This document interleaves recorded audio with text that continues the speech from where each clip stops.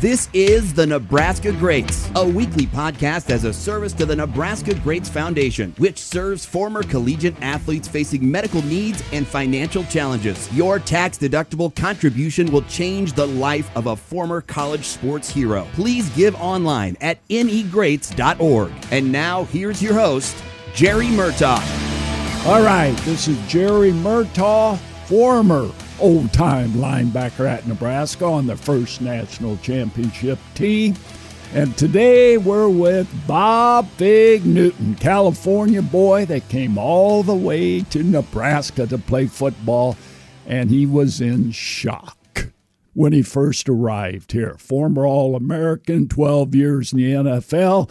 Bob, I know you're in California. The weather sucks here. How's it there? Yeah, I heard you guys got about a foot last week of snow. Yep.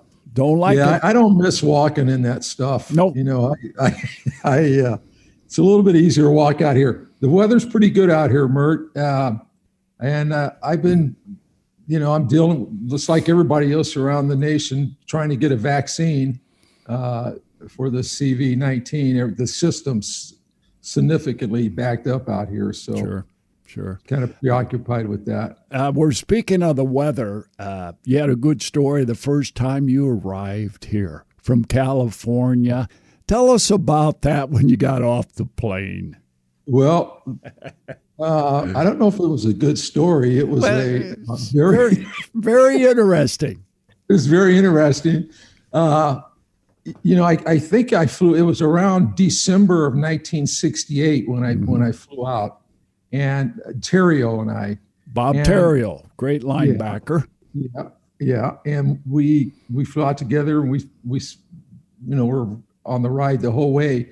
Then we got off the plane, and there was not the tarmac where you get out, you walk down the plank and you walk right into a covered building. No, we walked down the stairs from the plane, and then you had to walk about 60 yards to the door.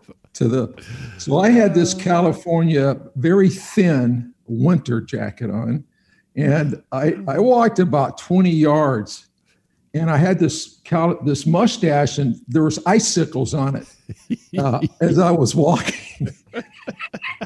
By the time I got to see Coach Osborne and Jim Ross, was the two coaches waiting for me, I gave them the dirtiest look that I could give them and said, there ain't no way I'm going to be coming back here, man. I can get back on the plane right now and go home because it's going to be a waste of time. Okay. So, it was cold, man. It was about 3 or 4 degrees, I think. And nobody filled you in on what I guess I didn't listen. And, that was probably it. That was probably you didn't listen. Yeah. Golly, you and Terrio. That's a pair to choose from. Yeah. And, then when, I ended up having a pretty good weekend, and rest his soul, Jim McFarland, who just recently passed away. Yep. He was one that kind of showed me around that weekend.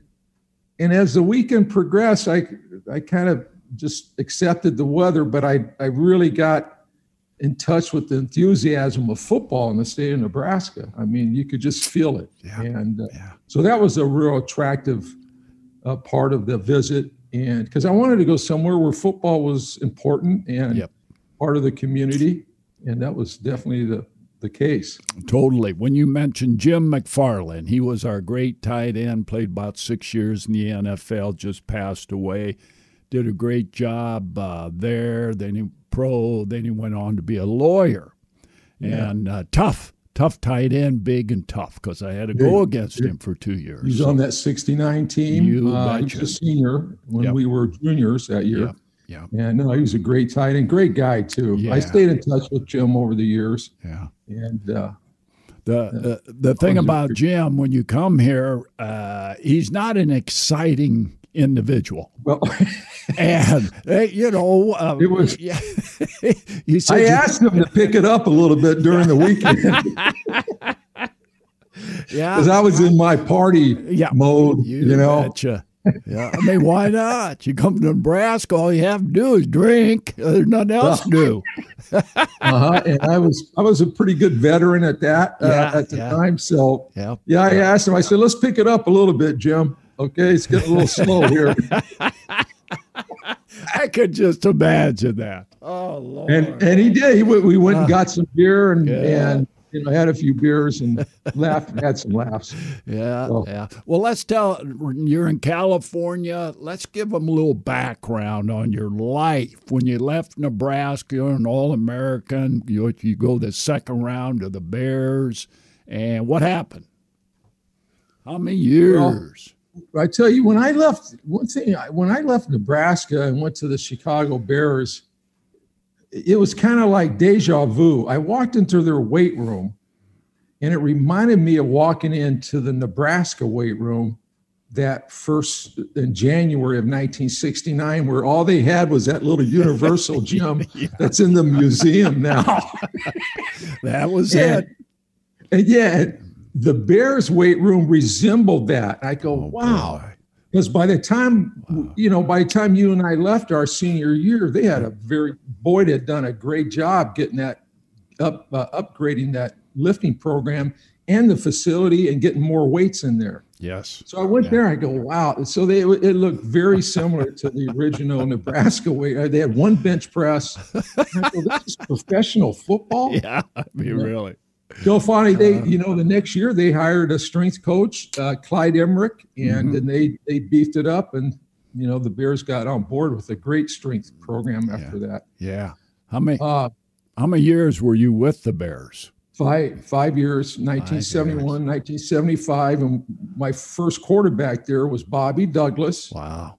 Kansas and he boy. never let me forget that evidently they came to Lincoln in 68 and left with a win. Big time. Do you remember the score, Mert? It was a lot. That's all I remember. I was starting as a sophomore, and, he could throw, but he was so big. I kept saying, don't run. Just don't run. Keep throwing the ball, because I hit him a few times. He ran over me because – I'm 200 pounds on a good drinking week. And this man, I'm going, holy crap, he's big. So, Well, he was probably about 6'5", 235, 240. But in 72, which was my second year there, he set the NFL record for rushing for a quarterback. He gained 968 yards, I think.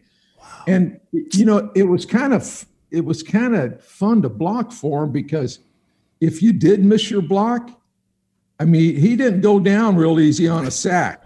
He would just wipe them away and take off, So it was kind of some insurance for an offensive lineman. That's great. But he could run, man, and he was tough.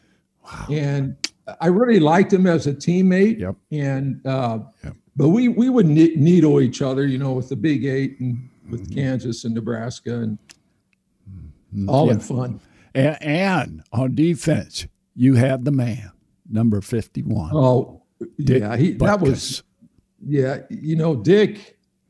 Dick was coming off severe knee surgery my first year there in 71. And I don't even think he played that much in I think the knee surgery was in 69. He played in 70, but they held him out of training camp in 71. And then to just rest the knee and so forth. And then he ended up getting a comeback player of the year in 71. And I believe he was defensive player of the year too. He just had a phenomenal year. Yep. It was just watching him play. Anytime a lot of times when he came off the field to come on a timeout and would want to talk to the coaches on the sidelines, and my rookie year, I wasn't playing a lot, so I would go over there and listen to their conversations because I just wanted to hear it because I'm sure it was interesting. And basically, Dick was telling the coaches what they were going to do. It wasn't, well, Dick, you think, Dick, we want you to do this. No, it was Dick. Well, we're going to red dog the 2-hole on this next play, and then he trot back out the field. Why waste? Man, why waste your time coming over and talking to him? You knew what you're going to do. So, yeah. So he's the only player that he intimidated everybody. He intimidated the opponents. Yep. He intimidated the referees. Wow. He intimidated his teammates. He intimidated the coaches. Cheerleaders, everybody. The fans. Nobody. Yeah, nobody. What a great guy. What a great guy. Great. What a phenomenal. Yeah, and you got to know him that weekend. Got to know him. Did that for the goal program. Yeah. So did get to meet him, and we had a little argument the night before, and we were outside. We'd had a couple drinks. And it was just him and I, and he was telling me how I was running the program wrong. And then I got a little mad, and I says, you're Dick Butkus. They run it for you. Me, I have to run. Then he called me a couple filthy names, the F word. And, to this day, that's the biggest honor I've ever received in my life. When Dick Butkus tells you to, and I'm going, wow, you betcha. I take that to my grave. That's better than meeting the president, Dick Butkus. I tell you. Right. So you left the Bears. You go to Seattle. Well, yeah, I love the tradition of the Bears. I got to see Gale Sayers, his last play or his last season was 71, and then he had to retire. Same thing with he had a bad knee, and then then they drafted Peyton in 1975, and I got to play with Walter one year. And I'll never forget the day of the draft. I think we had like the second or third pick, maybe fourth pick, because we had a pretty bad season in 74. They draft Walter in the first round, the Bears. So the headlines the next day in the Chicago Tribune was, huge, bold black print. Walter who? Wow. And with a big question mark, because nobody knew him. Nobody, because he was from Jackson State, small school. Nobody knew him. They said, well, Jim Finks, what are you? Well, he proved them wrong. Oh, big time. Pretty fast. So. But Murtaugh, we had 3 different head coaches in the 5 years I was here, a lot of turnover. And so it just got to a point where I kind of wanted a new environment. And so it worked out. I asked them to release me. I said, you can trade me, you can cut me or waive me, but I don't want to be here next Monday. That was a game that our last exhibition game in 76 that was in Washington at the Washington Redskins. So that they called me in the office at Monday, and they said, well, we tried to work out a trade for you. It didn't work out, so we're going to put you on waivers. I said, okay, thank you. I walked out. I was on a plane to Seattle that night to go with the Seahawks, and it turned out I spent 6 years there. Yep. It was a great experience. Yeah, great. So great. It worked out. It worked out. Yeah. Let's get back to Nebraska. Let's talk. We have some good stories. You show up in 69, 68, 67. We were 6-4. You had some nice offers. You come to a losing football team. Why? Well, part of that, when Coach Osborne came and recruited me, and he came out to my house in La Mirada, California, and I'll never forget, one of the last things he said to me, and that I think it was in maybe early November of 68, but he said, now, Bob, we're going to be on national TV this week, and we're going to be playing. Oh, boy. He goes, we're going to be playing the Oklahoma Sooners, and it'll give you a good opportunity to watch our game. Mm-hmm. And I said, great, I'll do that. So I got up. I got up early Saturday morning, and what horrible. 3 hours later, I think the final score was 47-0 on national TV. They took it off at half. That's how bad it was. Yeah. So I remember this is one of my first thoughts, that I had after that. I go, Wow. Well, I might get a chance to play there. I might get a chance because we're so bad. Oh, well, that's a good way to think about it. But it was with the changes they made big time when that winter program. Yes. I still remember almost every day of that winter program. That was challenging, and I guess it did toughen the team up. That it did. You're right. That we go from there. That year, the '69 team, we went 9-2. Right. We got beat by Southern Cal, I think, first or second game, and they were great. Mm-hmm. After that, first 2 games or whatever we lost. Nobody could beat us at the end of the year. That's how good we became.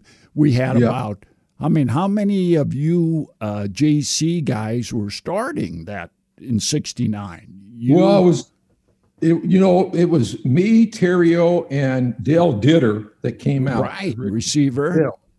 Yeah. And then, you remember they moved Bob to defense. They redshirted him that year. Well, Bob was a fullback.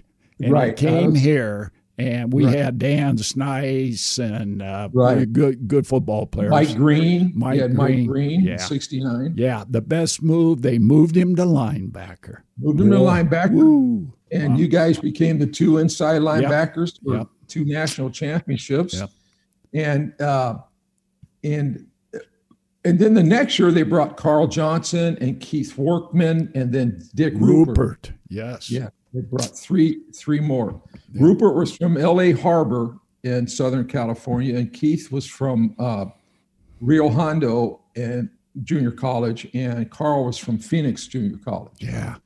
In Phoenix, so. Boy, that made a difference, too, on our team. That offensive line, what happened there, defense. So Devaney was smart. Go and get the JC guys. Get them in here. The JC system out here, Jerry, for years has been heavily recruited. I don't think as much now, but in the 60s and the 70s and 80s.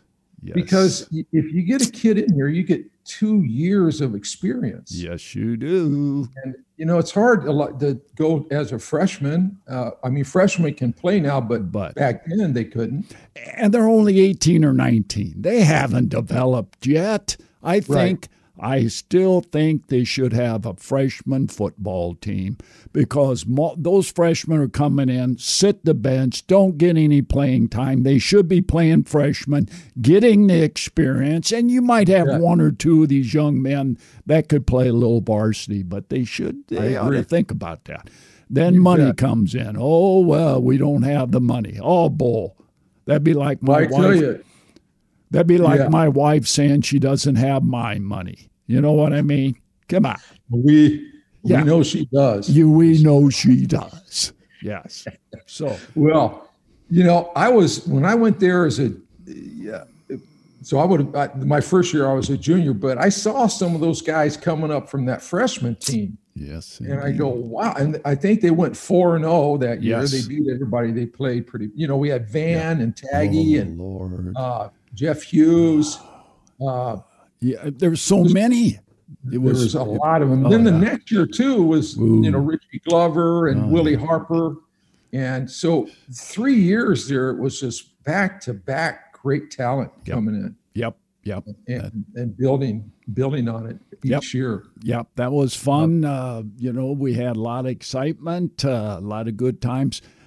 Going back one thing, when we got beat by Oklahoma 47-0 on national championship, we ended up 6-4. Right. Yeah. They offered us a bowl appearance. Devaney says, "Are you crazy? As bad as we are, we're not going to get embarrassed again." So he did not accept a bowl bid, and we didn't want to go anyway. Enough humiliation. Yeah. So one thing that was like that. Yeah, and I kind of got the history fairly quickly when I got there. That Coach Vandy came there in '62 and really turned the program. Whoa. So there was a huge expectation there to win, and you could feel that as a newcomer coming in, that there was a lot of pride of that program. and they were reeling a little bit. And yeah, they had 2 years of 6-4. You guys did. I mean, that's a winning season for a lot of colleges, right. But for Nebraska, it was not meeting the expectations. You're right. From 62 to 66, I mean, they're winning 10, 9, 10, 11 games, going the Orange Bowl and all these bowls, doing all, and then 2 bad years. Then he came right back again. But he had good players. He went out, recruited you guys and us and all that. That's good recruiting. And, then we got Johnny. Johnny came in as a sophomore. Wow. And he was a threat. Sure. From every position he played to score a touchdown. Yep. Any play, he was capable of scoring a touchdown. So. I mean, we were just loaded, 69, 70. Wow. Great running backs with Orduna and Jeff Kinney and the black shirts. I mean, I would like to see them get that tradition back because, man, that name had a lot of pride. Bingo. I mean, that was a real honor back then. Yeah. They had such an intimidation factor. Yeah. I'll tell you, when Snice and I'd go out for the flip when we were seniors, you could see the, not fear, but the, this is Nebraska. You could see it in their captain's eyes, looking at them. They put their head down or their eyes would be going. They wouldn't look at you in the eye because they knew it was coming. Yeah. Yeah. So that was. Yeah, that's, schools come into Lincoln now and they go out with a win. It's not a big deal. Back in those days, if you beat Nebraska and Lincoln, yes, that was national news. Yep. So it's been a rough ride for all the former athletes that played there, the fans, everybody, and I don't know what to say other than they better start winning down there, or us old guys are going to revolt. Yeah, I'm holding. Yeah, you're right. I mean, there was a tremendous legacy that was built there. Yes, over decades, 60s, 70s, 80s, 90s, and in the 2000s, it's been touch and go. But I'd like to see that legacy come back. Bingo. Of we had a reputation of being a tough physical team. 4 quarters. We ran the ball a lot. Yes. We tackled hard. Yes. And we didn't give up a lot of yards, and we moved the ball on offense. But I like that. I like that image of being a physical team. Yep. Definitely. And great. A lot of that came after we got bigger and stronger and faster. Bingo. Too. Boyd Epley. With Boyd's program. Yes, indeed. Golly, that was something. Yeah. Great things happening. Quickly, I want to talk a little bit about the Nebraska Greats Foundation. Yeah. Yes, we started this foundation about 13 and a half years ago. What we do, we help former collegiate athletes in the state of Nebraska, collegiate athletes. If you've lettered in a sport at any of the 16 colleges or universities in the state of Nebraska, man or woman, and you have medical or emergency needs, you get a hold of us. Bob, you know about this program. You've been working with us. Go to negreats.org. All the information there, our website, application. We need recipients. Of course, you need money. We're a 501c3 and all that. But I'm looking, which the whole we need to help our brothers and sisters. They're out there, but they're so proud they won't ask for help. They're not like you and I. Heck, I'd be crying right away for help. Sure. Yeah, sure. Yeah. So you've been to our events. Give me a little bit about it. Yeah, How long has Nebraska Greats been around now? About 8 or 9 years? Well, I started it about 13 years ago, And it's really come in about 5 or 6 years ago when we got, everything put together with the state and our 501c3 package. And so it's amazing what the foundation has done. And we've helped athletes from Hastings College, York College, Nebraska, Creighton, Omaha U, Dana College, Dana College, all the schools. Everybody's equal here. It's not just Nebraska or Creighton or Omaha U. Right. All 16 schools, right? Yeah, I think it's a tremendous foundation and a specialized benefit for the state of Nebraska, for the athletes that have gone to any school, in college or university in the state, especially in these times that we're in right now with this pandemic and so forth. There's just a lot of consequences from it, health-wise and so forth. And, I get to read the stories, the stories that the recipients write. Yes. And, how grateful they are, and just you could feel it, So I compliment you, Jerry, that because I knew you when you had that program goal back several years ago, having the fitness instructors in the high schools and stuff. Physical fitness in the high schools. So, but that didn't. They didn't take to it real well. I don't know why not, but maybe because I was leading it. You know how that goes. So, but everything else, the foundation is amazing. What the people of this state. Yeah, and your events are a lot of fun. There's a lot of former players there, Heisman Trophy winners, Mike Rozier and Eric Crouch, and a lot of former players. And I've gotten to quite a few of them. The last couple of years I haven't been able to get to them, but I hope to get back to the one this year. You bet. In July. Right. And we bring in a lot of former athletes from the smaller schools, the Danny Woodheads, the great receiver from Omaha, or UNO, University of Nebraska at Omaha, that great tight end. All these guys, Tom Kropp from Kearney State. This is for all of us, and this is a great thing. We're down to a couple more minutes here, Fig. One good story at the Orange Bowl after we won the national championship. Well, I didn't get much sleep that night. Okay. I was, I kind of specialized in partying a little bit in those years, And I kind of noticed that. While I always saw you kind of. I was at the same parties or whatever.